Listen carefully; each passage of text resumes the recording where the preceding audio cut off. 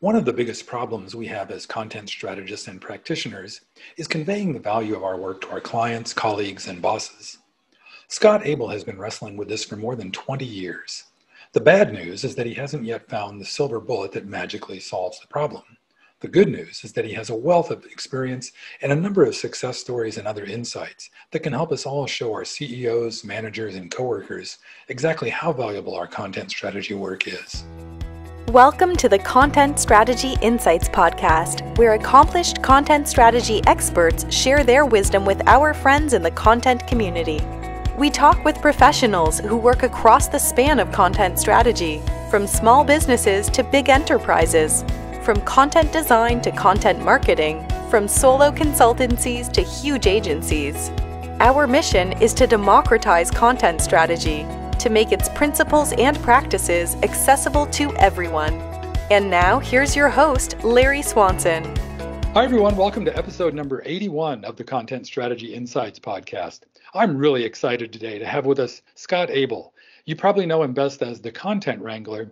But Scott, tell the folks a little bit more about how you came to be known as the Content Wrangler and a little bit about your background in content strategy. Thanks for having me on today's show, Larry. I appreciate it. My moniker, the Content Wrangler, was actually kind of a accidental branding, if you will. At the time, I was dating somebody who was intimately involved in the interior design industry, and at that time, they were going through a Western phase where everything in our house had that kind of Southwestern flair to it. And so when I was naming my company, happened to be about the same time, I guess I glommed on to this whole Western idea and used the word Wrangler, thinking that aligned nicely. And then content was what I was doing, so Content Wrangler became my brand. And as soon as I put it out, people would come to me and say, "I'm a Wrangler. That's what I do. At least I try." So it kind of stuck.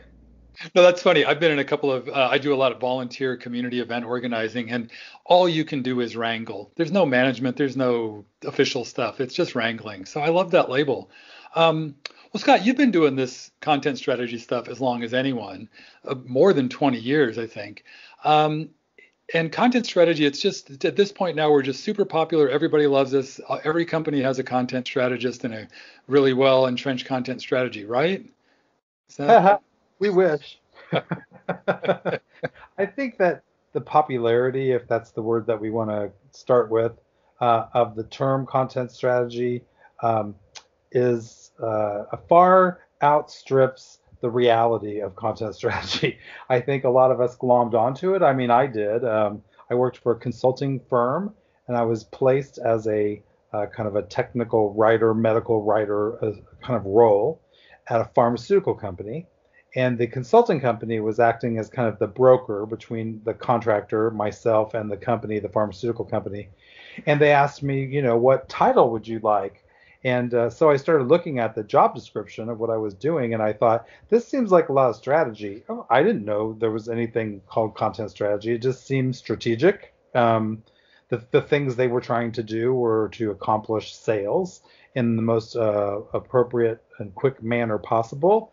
And in a pharmaceutical company, content plays a major role in sales because if your drug can't be approved and the approval process is content laden, then you can't sell your drugs. So the quicker that you master the content problems you have and get your content in shape for regulators to be able to review and eventually, hopefully, approve it, the better.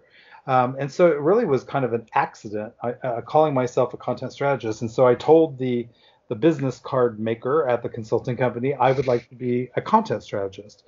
And so that's actually when my first business card, I have a picture of it in my on my blog, is from 1999, and I was listed as content strategist. So can I grab a picture of that for the show notes on the website? I would love to. Sure, you could do that. Great. The thing about it though was it wasn't that I was so forward thinking or anything. I just really thought I'm doing content work and I'm trying to help them with a strategy to meet the goals that they are trying to plan. Nobody asked me like, hey, can you develop a voice and tone for our regulatory approval documents? No one. There was no website at that time for this kind of material. There wasn't the kind of advanced technologies that we have today. So really everything was about creating content, saving it as a PDF, and sending it on to the next person for whatever they needed to do with it. And that strategically doesn't sound like a big deal, right? You just write a document and save as PDF. But it turns out that the pharmaceutical documents were around 80,000 pages in length, and that no one human at the Food and Drug Administration, which would be the client of the content team at the pharmaceutical company, there was no one person that would read that 80,000 page document. It needed to be bursted into smaller pieces, and each of those pieces routed to the individuals responsible for each reviewing each part of the document. And so there was a big strategy to it because the government, the Food and Drug Administration, is run by the United States government, required the content to be submitted in a way that a computer could automatically burst it into little pieces and route those pieces to the right people. So right off the bat, we had a strategic problem. We had to make our system align with the government's. It wasn't a choice, right? It was a definite, you must do this, go figure it out. So my job became more of a strategist, and I think that's how I found my way to content strategy. It was just totally accidental. That's it. So you weren't just writing an 80,000 page document. You had to structure it in a way that the government could do what they needed to do with it. And it had to be structured in a way that complied with their exact way of doing things. So you were like, I know other people who called themselves content strategists in the late 90s, but they were more like an agency kind of work and doing, I don't know, more like website creative stuff. This is like the kind of, you were back there at the dawn of technical content strategy, it sounds like. Yeah, and there was also a recognition amongst the client, which in this case was a pharmaceutical company, that the writers, who were basically called medical writers, they're like tech writers for medicine, if you will, they were part of the problem. And I don't mean that to say that the individual people were problematic, although people can be an issue when you're trying to standardize something. But what had happened was this push towards standardization, i.e. the Food and Drug Administration requires our content in this way. It's not an option. We're not asking you. You don't get to share your opinion. No one cares. Yeah. It's a big drug. And this drug was a blockbuster drug that later sold $40 million a day in this product. And they had some pretty good analytics, and they knew that this drug was worth about that much per day. So every single day that the content that's required to get this drug approved was not in the hands of the FDA, the pharma company saw it as a potential $40 million loss. So what was happening was the quote unquote content people were more concerned about smooth segues between paragraphs, which was not a requirement from the Food and Drug Administration. Right. So they would spend 3 days trying to figure out how to make these two paragraphs jive better. And then eventually management would come and say, why is it taking so long? And they say, oh, you just don't understand, to write strategically, we have to make all these decisions. And they were like, yeah, is it a $40 million a day problem? Because if it's not, we'll just get rid of all of you and find people who can help us make $40 million a day.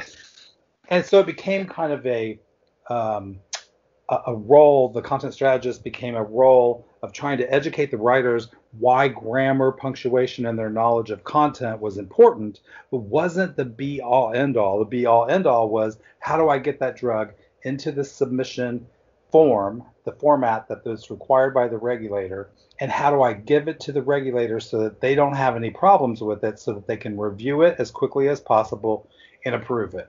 At the same time, the President of the United States at that time was Bill Clinton. He had previously signed an act allowing for electronic signatures, which meant that PDF documents could be the official source of truth. You no longer had to print out stuff and have people sign it. You could actually sign it electronically.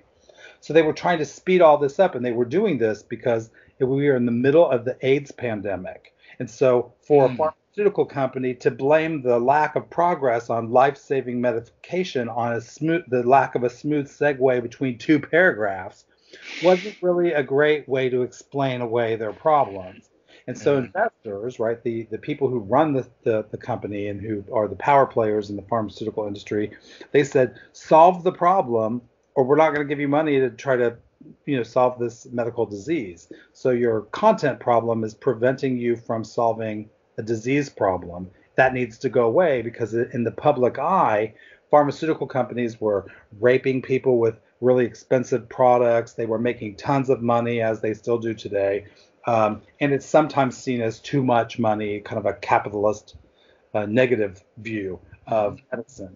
And so what the pharma company wanted to do was think, how can we strategically fix this problem, allow the writers to give us the information we need in the way that humans can do that, but process that information in a way that the machines at the FDA can burst the content into small pieces and route it for proper review, send it back to us electronically much quicker. And now think about that. If I were to teach that team how to save 10 days, shave 10 days off their submission, if that drug was approved, they would have 10 days more at $40 million a day. So we're talking about a $400 million improvement if we shaved 10 days off the problem. And it was taking 110 days to submit the information from the time they looked at the drug interactions with the last human being in their clinical trial. From the time that the FDA was to approve the drug, it was an average of 110 days. So if you could just take 10 days off that. So you can imagine when I went to the powers that be and said, the writers are the problem. They're over there whining about the smooth segues between paragraphs and something about a semicolon at the end of every bulleted list item. Stuff I just don't understand when I explain the problem. We have this global pandemic that's killing people off like crazy. We have no cure. And you want to get this drug approved, somebody needs to make a priority that it's the strategy toward the business goal that matters. It's not important to all these other things that the content people want to introduce. So it kind of made me an enemy of the state, if you will, in the content team. And I didn't come in with that knowledge. It just seemed logical, given the circumstances, to focus on the strategic nature of the problem and not worry about the content challenges that we were all familiar with. Well, just that one story, that has so many things germane to like what we all struggle with every day in content strategy practice now. But there's two things I really want to tease out and explore a little more. One, and I want to do this maybe second, is just that the challenges of dealing with creative people like writers in a business context. That there's an ongoing not conflict, but just a kind of difference of things there. But the bigger thing, I think, is that you were lucky enough, I think, to start out in a place where the value of the content was so clear. Look, you guys, 10 days, that's almost $500 million. Let's get this together. So has that lesson about the value of content. I mean, that was an extreme example of it, but have you found similar stories like that in your career where it was so clear that the value of getting the content done and done right was just that clear? Yeah, this was the first time that I ever went to an interview with at the time, my mother had bought me a leather portfolio, kind of a nice little leather satchel that's oversized that we used to store all of our writing samples in. And we would bring them to our potential clients and say, look, all the things I printed that have my name on it. Look, I did all this. You should hire me. And the very first thing that this particular job said was, that's all nice.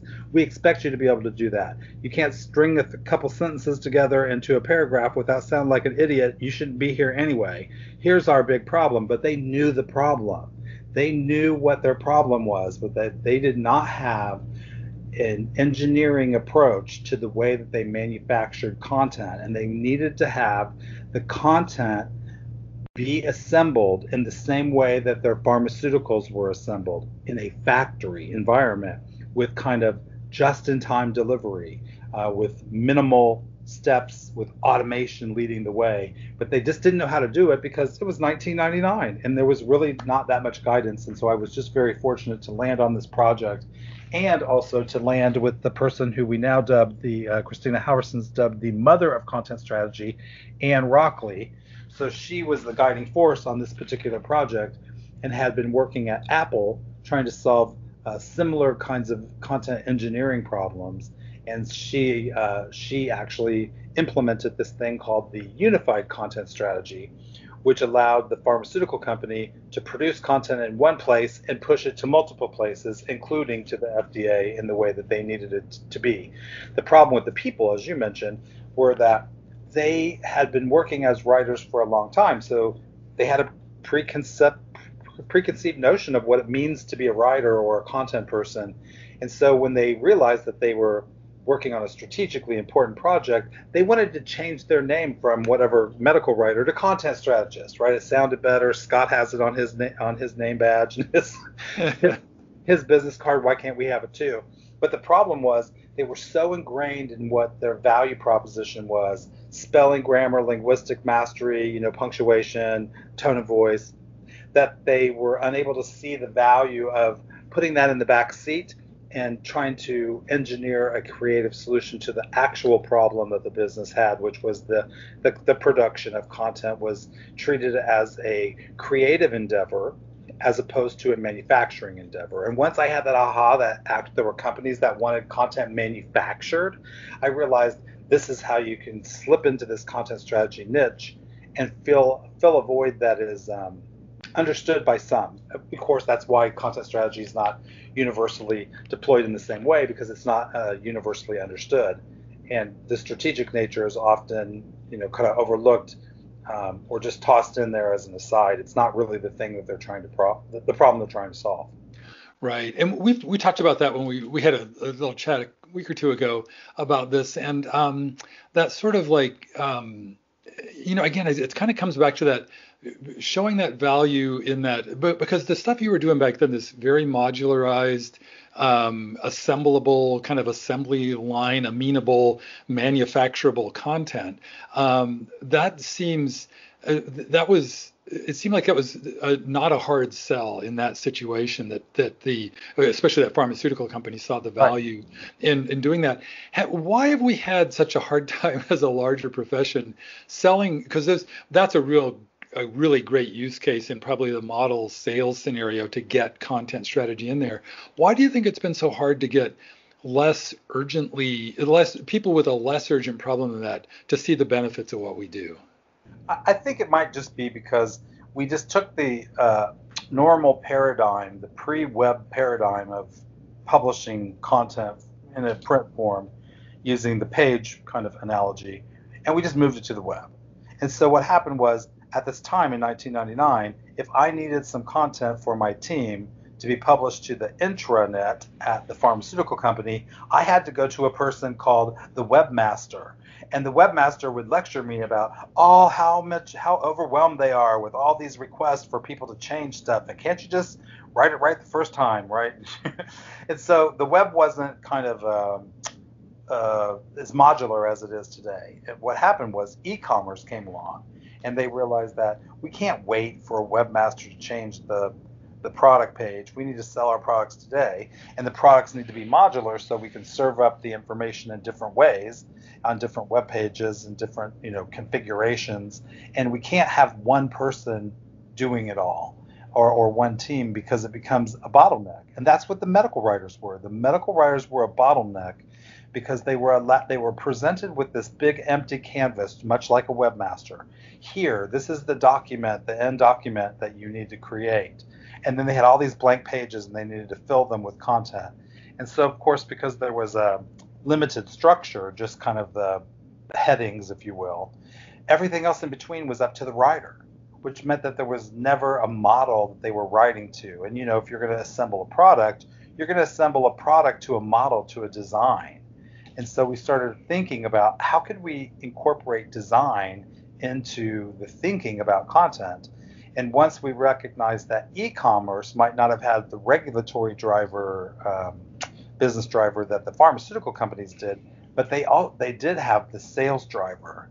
We recognized that there was a way to make some content people have to do content strategy in a modular way, and that was by modularizing all the e-commerce components, which today, you would never build an online catalog of millions of products and just let writers write whatever they want. Some people, the product description's there. Some people have decided the product description's a bulleted list.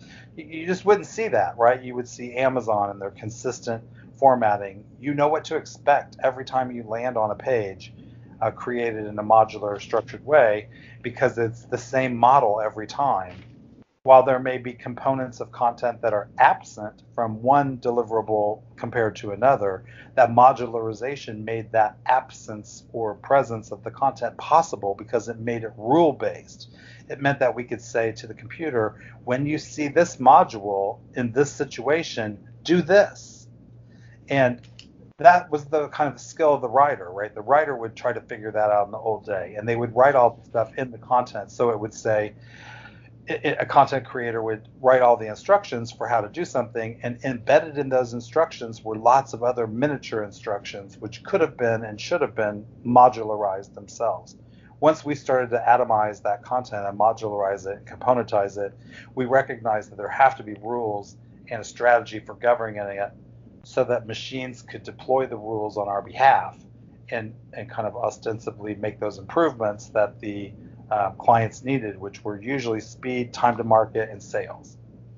Right. And the way you described that, it sounds like, did you learn any lessons in dealing with the writers at the pharma company that that made your work when you started working with e-commerce folks any easier? Like, because I know writers want to have, there's still plenty of opportunities to express yourself in writing, like product description or, all this stuff around e-commerce products. Were those similar problems, and did lessons from one carry over into the next project, or? They did, but people, as I like to say, are usually the problem. It's not that all people are the problem, but on any given team, you're going to find some naysayers or people who aren't exactly sure, for whatever reason, by the way, sometimes very valid reasons, that they want to go along with this new way of doing things.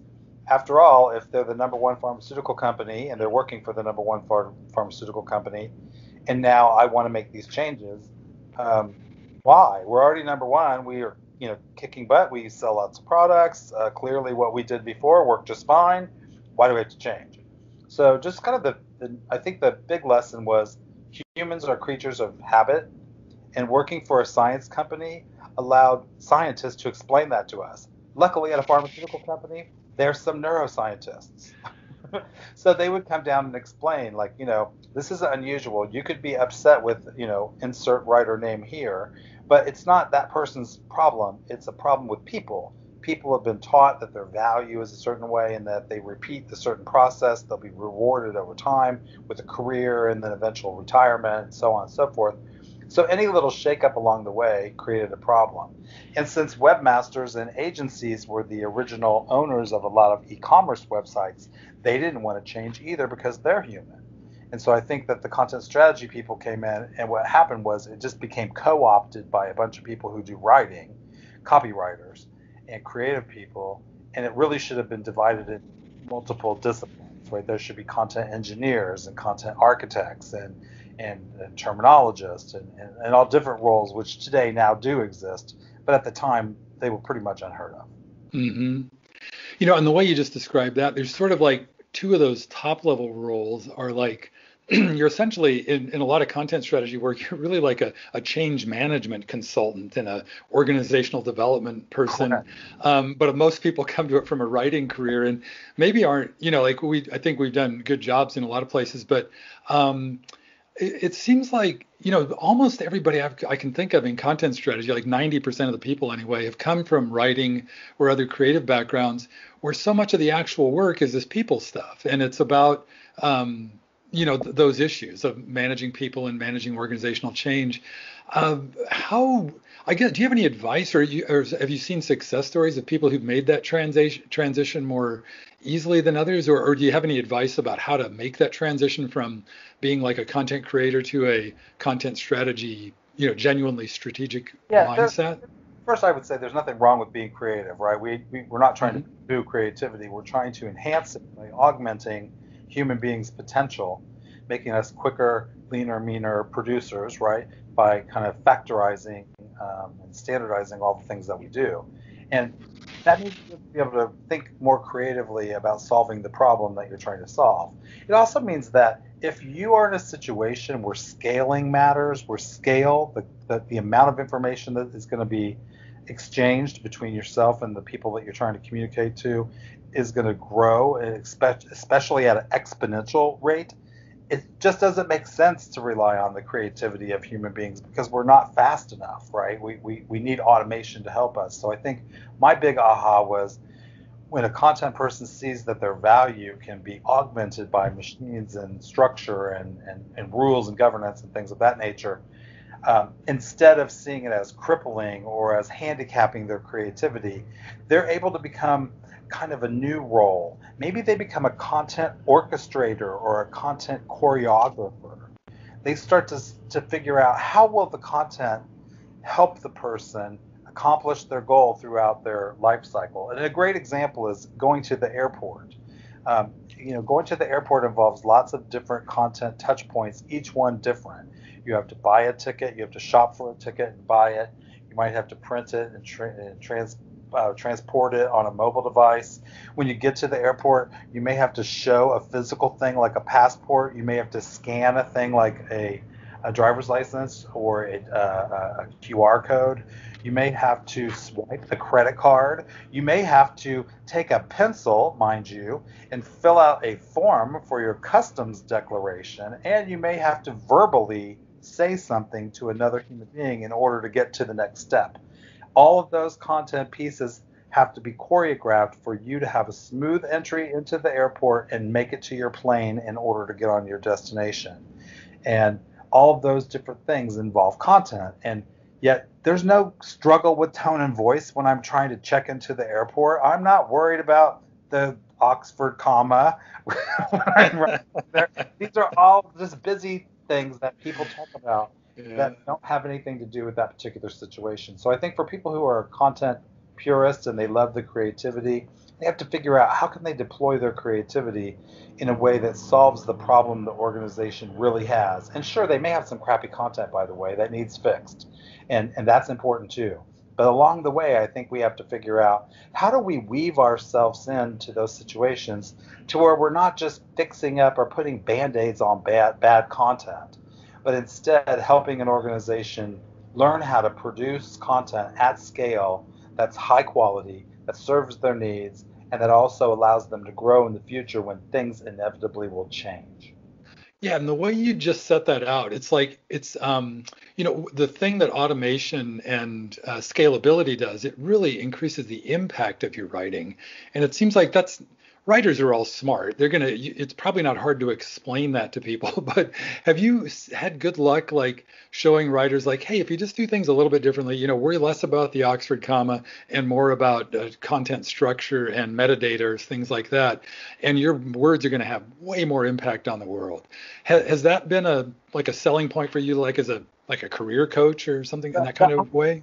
The aha moment I had on one team was when I showed one of my clients' writing teams a company called iFixit, which created an online repair center, basically the world's biggest, largest free online repair manual. At first, it was designed for iPhones and Apple products because there were so many millions being sold and at such a high clip, and there weren't enough people to repair them. There weren't enough Apple authorized retailers to do it. And what happened at this company, iFixit, was they were able to create a topic, how to fix the screen on my iPhone 1, right? And publish that. And that URL also contained links to e-commerce things like the parts and the tools that you would need in order to make that repair. So they published the repair. They know how much it costs to write that content. They paid a writer to do it. They hosted it on the web. They had to take a photo or two. They knew their costs. But they also knew the ROI. If it cost them $500 to make that page and they sold 37,000 kits on how to fix the iPhone 1 screen, and let's say they made $300,000 off that, they could determine the ROI. $500 cost, $300,000 profit. When they started ranking the writers by who was actually helping them sell, people started adjusting their skills to help the company sell stuff instead of worrying about whether or not they had written the bulleted list in the way that their fifth grade teacher taught them to. Interesting. I love that. And that kind of, I just want to go a little bit down a personal rabbit hole. I've studied a lot of ergonomics and old management history, like Frederick Taylor and the Principles of Scientific Management, which was sort of the foundation of all of modern 20th century management, which was all about productivity increases on assembly lines and in factories and stuff. But nowadays we have this cognitive economy where people are much more likely to be rewarded by, like what Dan Pink in his book Drive calls a autonomy, mastery, and purpose. Seems like it. So I'm just curious. It seems like there's some reconciliation to be done between like the obvious benefits of like assembly lining your content, or not assembly line, but kind of making it like a manufacturing model, like you were saying, like just in time and iterative and agile and all those things. While at the same time, and this is sort of related to the proclivities of a creative, to honor their desire for mastery, their need for purpose, and their need for. Does that make sense? It totally makes sense, but that's not my job. Okay. I'm not there to babysit these people and hold their hands. You know what? If the HR people want to declare that this is a fair workplace where everyone gets a chance and you can just sit there and not be productive because we don't want to hurt your feelings or whatever dumb rule they come up with, that's fine. But think about it differently. Let's say I'm building the United States Olympic team for skiing, and I'm just dropped in a whole bunch of skiers. They go, here's your ski, you make it work. Here's all the skiers we have. you make the team work. I'm cutting the people out that can't cut it. The people that aren't able to win the medals aren't going to be on the team. The people who can't follow the rules, who don't show up on time, who don't do the things I ask them to do, will not be on the team. And I've found that in many companies, there's this hand-holding thing where they say, we don't want to dissuade them because they feel right? They feel or they believe something. And I'm like, okay, but that's not science, and that's not going to help you with your ROI problem.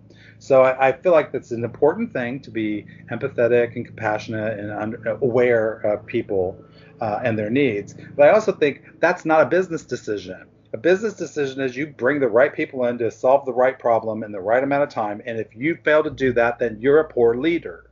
And that means that you're not a great leader. You might have great writers on your team, but you're not leading the team toward the success that the company requires. And so sometimes we have to make decisions to get rid of people who hang on too much to what their value is. I blame Mrs. White, by the way, for all these problems. Mrs. White, for the audience members listening today, was my 5th grade grammar teacher. She taught a class at the time called Language Arts, and that was in the 1970s. Language arts, is important to know, was not language science. Language arts was taught to students in the United States during the same time period that there was a popular television show on network TV called Star Trek, where a woman was a communication officer named Uhura, would touch an item in her ear and talk to people far away. There were medical staff members who would land on other planets with this flat device they would hold in their hand, and they would use their fingers to manipulate information on a glass screen and get information, much like the iPad. And they all carried around this little thing called I can't remember what it's called now, the transcoder or something. But you flip it open and it was like a little Nokia phone. At that time period, those things were all science fiction. Nobody ever thought you would touch a thing in your ear and talk to people on another side of the world. Nobody ever thought there would be an iPad or an iPhone or any of these things. They were all science fiction. So the rules that we were taught back then were rules like this. Don't ever use the same word more than 2 or 3 times in the first couple of paragraphs. Okay, first, that ambiguous rule isn't even a rule because it's 2 or 3 times depending on who's teaching the rule. And in 2 or 3 paragraphs. That's not very specific. They taught us those because in language arts, the next chapter in your book was going to be Introduction to the Thesaurus. So they were going to teach us about synonyms. So they taught us to be creative and to use synonyms and in order to use thesaurus. Now, move ahead, you have Google rewarding you for using the same word. Using a different word every time means it's not the same thing. So if you need to rank, right, for search engine optimization, you have to use the same words precisely and strategically. Mrs. White never knew that. So she taught me rules that were irrelevant for the world in which I live, in which I'm trying to function. And so I've had to adjust her rules and forgive her because she couldn't have known. But today, I think if she were alive, she would be first shocked that there was an iPhone and iPad and Bluetooth.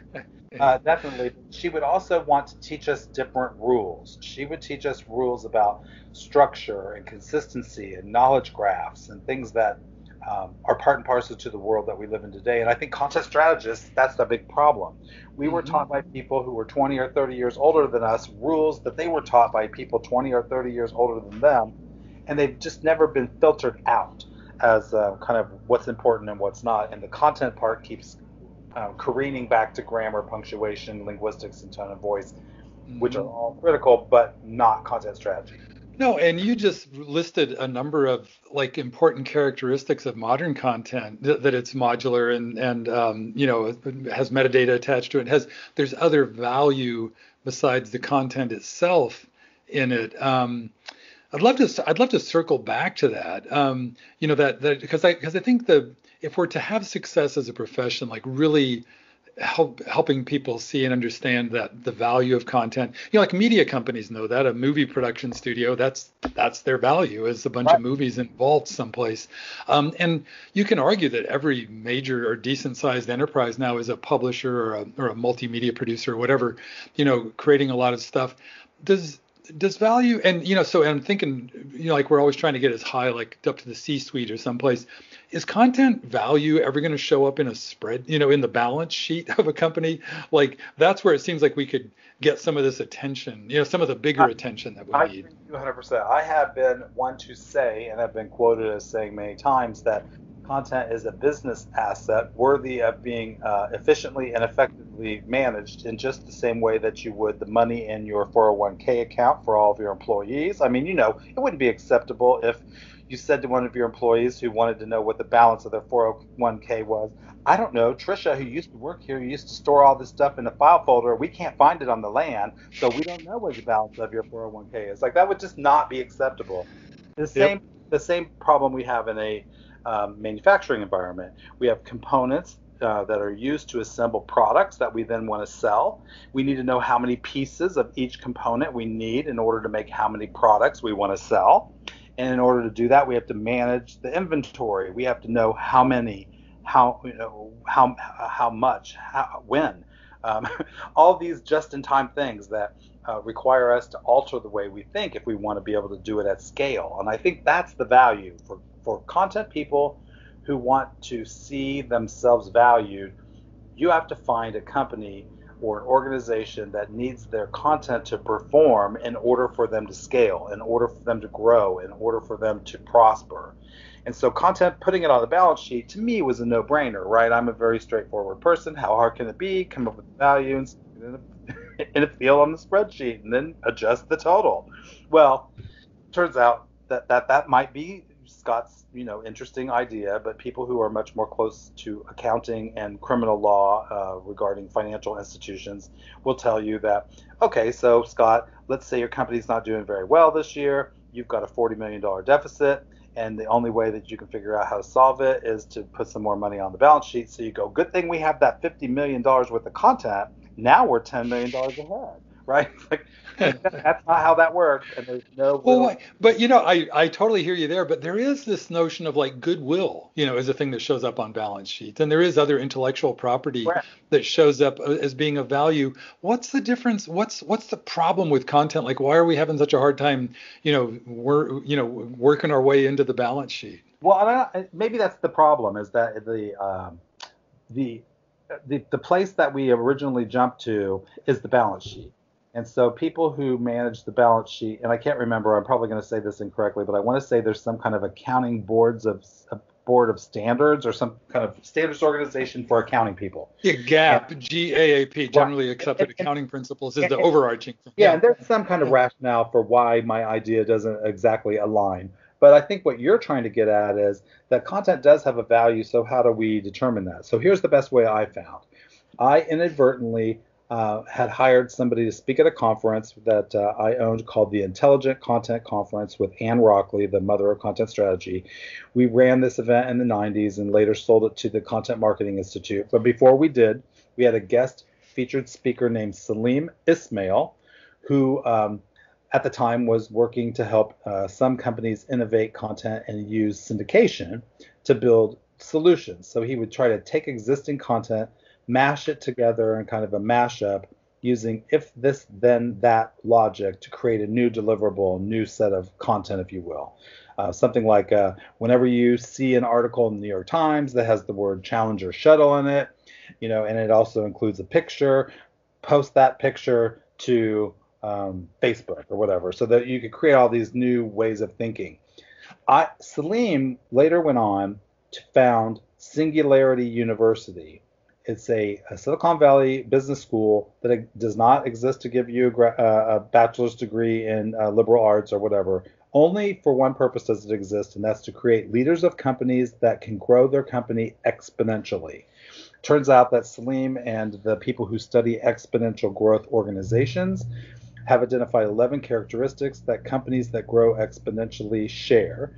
And one of them is the word information enabled. They are information enabled. And so now we have leaders of companies that are afraid of being disrupted by an innovative competition. Somebody who will sneak in and kind of Uber the industry, right? And all of a sudden they're not number one anymore. They're going out of business. They're now the new Kodak or the new Blockbuster. And these leaders don't want to be that. They don't want to go down with the ship. So they say to these consultants that want to help companies grow exponentially, how do I become a company that's information enabled? So right now we have C-level executives. They're not asking for content strategy because that doesn't matter. That's just some words we made up, right? What they're asking is, how do I grow my company and empower the content that I pay for and put it to work in any way I need to at any time for any reason right now on demand? How do I do that?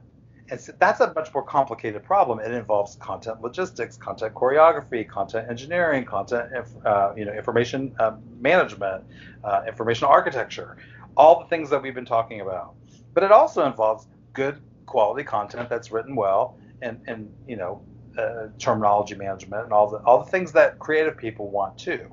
But they're all going to be brought together in a way that's meaningful for business leaders. And so I think what we have to do is figure out, how do we position ourselves to be the experts that they come to and ask? So here's a question. If a CEO asked most of my content strategy friends, can you help us grow our company exponentially? They wouldn't know what the hell to say. Where does tone of voice fit in that? Where does brand strategy? It's like, okay, that's not the problem they're trying to solve. They're all things that have to be done, but that's not their problem. So I think we have to align ourselves with organizations that are trying to change, that are trying to innovate, that are trying to automate.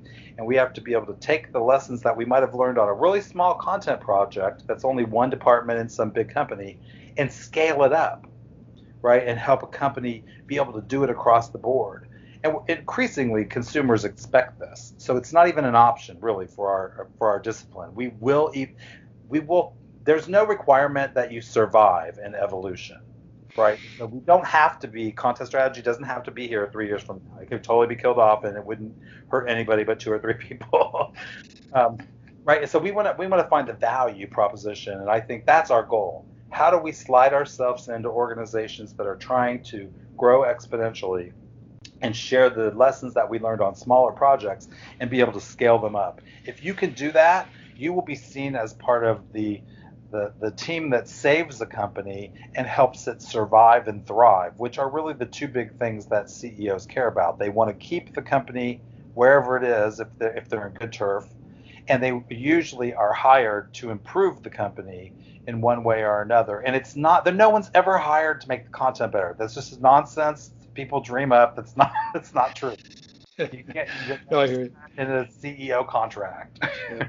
Well, now, are there any examples of companies that are doing that or that are on a track to do that, to have that capability of exponential growth driven by content and good content practices? Well, I would love to be able to say there's one that's like the Nirvana one that you could just show that does everything perfectly. But even the guy I mentioned earlier, Salim Ismail, and the folks who believe in exponential growth and who study it and now sell services and teach other people how to do it, they have a problem defining the term information enabled. Much like many of our content friends, if you ask somebody, and I've done this, if you ask somebody, define the word taxonomy, they will inadvertently start telling you why you need a taxonomy. That's not the definition, right? So what does information enabled mean? What is information enablement? How do you get there? And it's a whole bunch of things, right? And so you could say that a company like Uber information enabled the taxi cab industry by using sensors, right? So there's a piece of hardware. Phones, there's another piece of hardware. the Internet of Things, there's big, huge piece of network of hardware, and all of the data points along the way. But information travels along with each one of those little points, from the person who requests the car, from the availability of the driver, to the price at the time based on the demand. All these things are calculated based on if this, then that. If Scott wants a car and he's here and there's a car over there, send Scott this message. But we're not waiting for some content people to type up that message. That message is in advance. It has to be modularized. It has to be conditionalized. It has to be translated and localized into different languages. It has to be made accessible to people who are blind. There's so many different things that we can't just piecemeal our way out of this by slapping Band-Aids on everything. Yeah, and all those things you just mentioned, boy, you better have that automated, or else you're going to have like a room full or a warehouse full of translators and accessibility experts. Right. Now, let me play devil's advocate for a minute with the Uber example. So Uber may be very good at delivering the car, which is their main promise, right? But now Uber does delivery of food. Uber also hires people. I don't know that their HR team can put together a candidate offer letter in 20 minutes or less. Maybe it takes them 3 or 4 days. Maybe that's why it's difficult for them to hire all the right people they need, because they're not using the same techniques and strategies that one department of Uber uses to make revenue. They're not borrowing those and using them in another department. For example, technical communicators at software companies often create modular content and they push it to multiple channels. So they're ready for omni-channel. They're ready for a multi-channel because they designed all their content to be that way from the get-go. They knew that they couldn't predict all the different outcomes, all the different output formats they would need in the future. And yet there could be a department right next door to them, let's say the e-learning team, who's still doing it the hard way, who's still trying to create one deliverable at a time with a team of people using the traditional methods. And today they toss in, now we're agile, so therefore we're faster. But that's not the same thing as being able to scale. Having a kind of a Scrum agile development mindset gets you closer to just-in-time delivery, but it doesn't do the delivery for you. You still have to re-architect and reimagine your content ecosystem.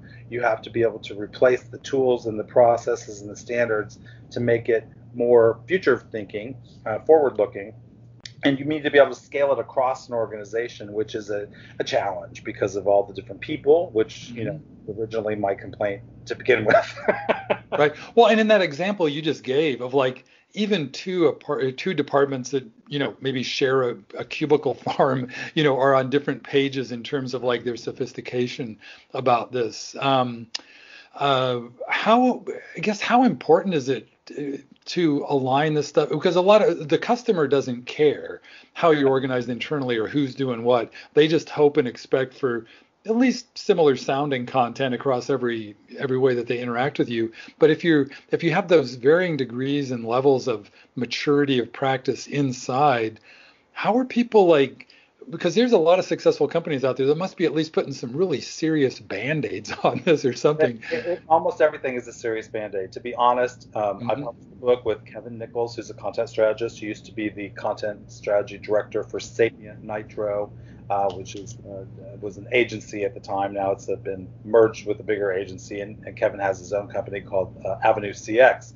Kevin wrote a book called Enterprise Content Strategy, a Handbook, for my company and XML Press.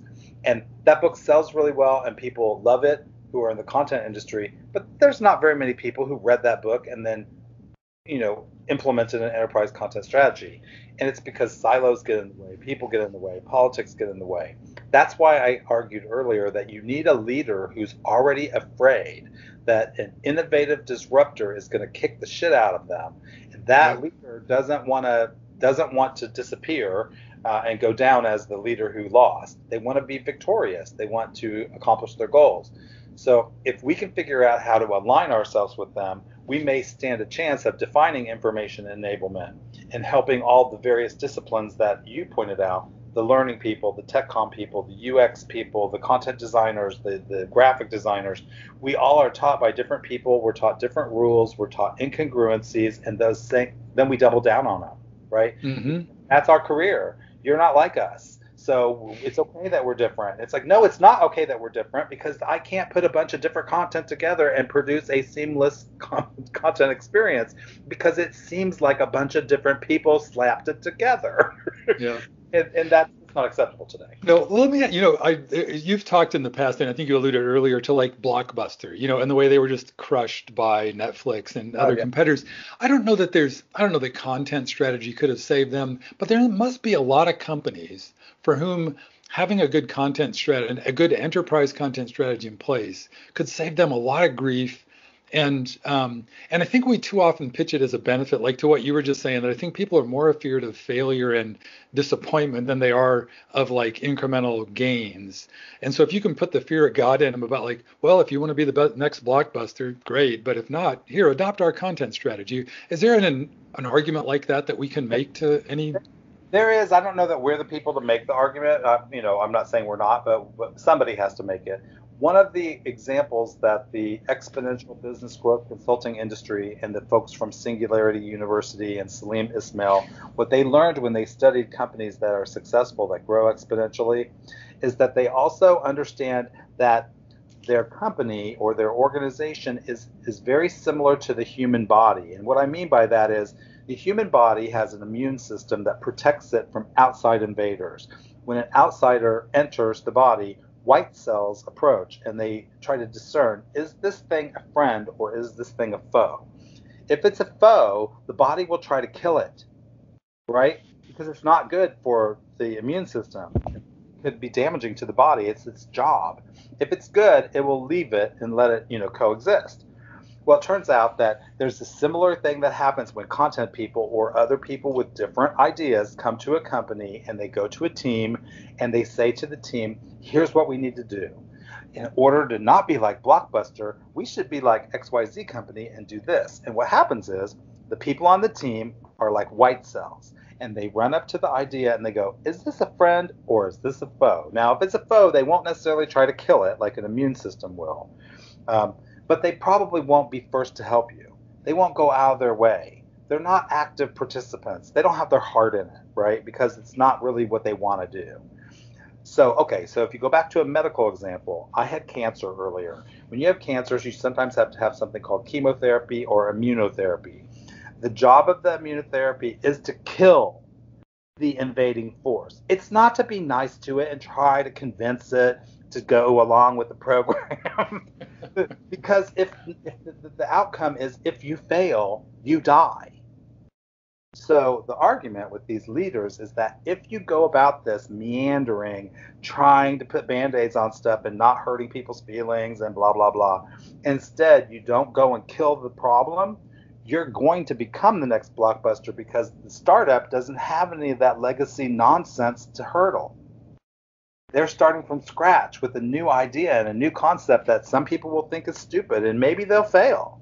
But they don't have any of the risks that you have as an established company. So the established leaders are the ones that I think can drive these changes, but they have to be motivated by fear, and they have to be willing to kill the bad things and knock them out of the way in order to be successful, or you see what happens. And the way you just set that out, you reminded me of like something like 90+% of all startups fail. So, there's probably like, oh yeah, great, they're coming after me. Good luck with that, pal. And they're not actually that worried. Interesting. Who they think is coming after them, Larry. For example, a manufacturer of a product like Procter & Gamble or a big manufacturer of electronics, they may not have ever thought of a company that sells products or distributes products as their competition in the past. But today, we have Amazon, who, by the way, knows how many of Procter & Gamble products are sold because they're probably selling most of them. And now they're saying, can't we apply the same lessons that we've done with Amazon online to a factory and just make our own products? All of a sudden, you've got a competitor that can not only figure out how to, reverse engineer your shampoo, but they can find somebody else to make it, and they can sell it and deliver it. So they're not only gonna come in and eat up your market, they're gonna eat up all your partners too. So this is the fear that the leaders that get it, they know. They know that their days are numbered, and that lack of change is the thing that they cannot do. They need to change. But fear of change gets in the way. Again, it's the people. It's always that. I think that's come up in every single of my 81 episodes, is that this is mostly a people concern, and that yeah, we should all just go get psychology degrees, then come back, regroup the whole discipline. I think there's some good thoughts behind that. The study of neuroscience, there are neuroscientists who study the impact of content on the human brain. One of those neuroscientists is named Dr. Carmen Simon. She wrote a book called Impossible to Ignore, which is loaded with secrets for content people who fancy themselves as smart enough to give advice to other people about content. What you will find is that some of the decisions that we make aren't scientifically valid. They're just things that we did that seemed to work okay, didn't kill anybody, we didn't get fired, so therefore they must be good, which isn't the same thing as measuring which one's best. And so sometimes the decisions that we make, where we put words on a page, for example, might help sell more products, but it also might alienate 40% of the audience. And now we can monitor them. We can watch their brain patterns. We can have an EKG, an EEG, and a temperature, pulse, and eye tracking goggles all on a human being and watch their behavior and their brain activity as we expose them to our brilliant content strategy deliverables. And it turns out that we're not always right. So I think we could learn a lot from other disciplines, and they could learn a lot from us. I totally agree. That's like a whole, Scott, I usually try to keep these around a half hour, and we're coming up on an hour, and I could go another 5 hours, but I think I'd love to start to try to wrap things up a little bit. Let me ask you first, is there anything that's come up in this conversation or that's just on your mind that you want to make sure we get to before we wrap up? Yeah, I want people to understand that there's nothing wrong with a person, an individual, saying, I really like writing, and I fancy myself a strategic writer, and I'm going to call myself a content strategist or whatever. But it shouldn't be limited to that. This role should encompass others. It should include people who are color theorists and neuroscientists and usability specialists, accessibility specialists, inclusive design folks, graphic design folks, augmented reality, right? All kinds of new things are coming into the equation. And we won't always be called upon for our grammar prowess and our writing prowess. But I want people to understand that I'm not dismissing any of that. I'm just saying that might not be enough to put your whole career on and expect that 20 years from now we could come back and do a podcast about this again and have the issues be the same. They're going to be totally different issues. And if we prepare ourselves and we think about scaling and we think about information enablement and we think about content choreography, those are bigger buckets that we fit in that don't trap us in the glorified copywriter bucket. Mm-hmm. Yeah, exactly. Well, that's right. And I think we're at least crawling out of that bucket a little bit now, the glorified copywriter bucket, but we still have a lot of stuff to do, it sounds like. We are. I think that the challenge is we also don't really have an advocate or an evangelist for our industry as such, a kind of a trade association that's watching out for, things like the government defines what a content strategist is, and the National Bureau of Labor Statistics. There's a job title and a description, and it tells people what that job is and what people get paid and who does that job and what skills you need. There's not really been a clear definition of any of that. And so you could see this by just searching Indeed or the job engine, a search engine of your choice, for the words content strategist, and then read all the different job descriptions. It's the mishmash. It's like a content hairball waiting to, be detangled. Oh, I hate to do this, but I kind of want to end with the content hairball as the the enduring. No, I don't want that to be the enduring image of this conversation. But I think you're definitely right, and that's a whole other conversation. Is like correctly labeling ourselves and portraying all that to the rest of the world. But But well, thanks so much, Scott. This has been a super fun conversation, and I can think of 20 more threads I want to explore. Can we come back and talk some more somewhere down the road? We can, and we can also invite some other folks to come and talk. You know, I name dropped a few folks that are not necessarily superstars in our content strategy ecosystem, but they're all people that could help feed us the information that we need to become better at what we do and to be able to evangelize our discipline in new and innovative ways. And I'd be happy to do that. Absolutely. I've been thinking about putting like some panels or something like that together. So definitely revisit that conversation. I look forward to it. Yeah. Well, thanks so much, Scott. Super fun talking with you. Thanks a lot, Larry. I appreciate it. Thank you for listening. If you can think of a friend who might enjoy this episode, please share it with them. And please join us again for our next content strategy interview.